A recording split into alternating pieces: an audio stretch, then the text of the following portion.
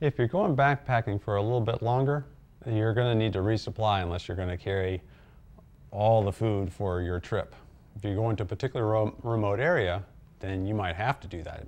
Pack every single bit of food into your pack. And what that means is you're going to have a pack that can carry heavier loads.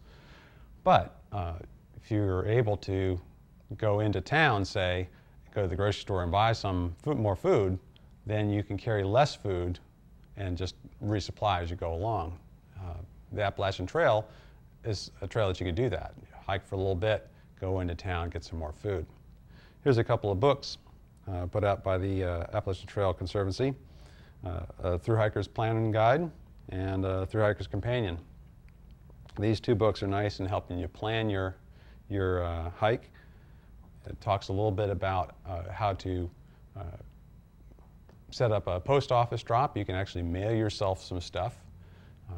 Go to a local trail town's post office and come in and say, "Hi, I'm so-and-so. I need to pick up a package for a thru hiker," and they'll hand it to you. There's a technique called bump boxes where if you know what's in that box and you don't need it, you can actually bump it to the next trail town.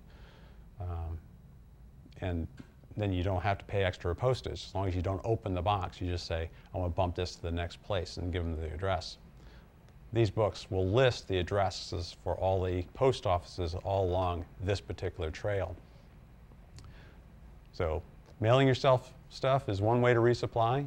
Going into a trail town is another way. Downside of that is you're going to have to take what is local. So if you have specific dietary needs, then you may want to use the mailing option. If you have any questions, give your local outfitter a holler.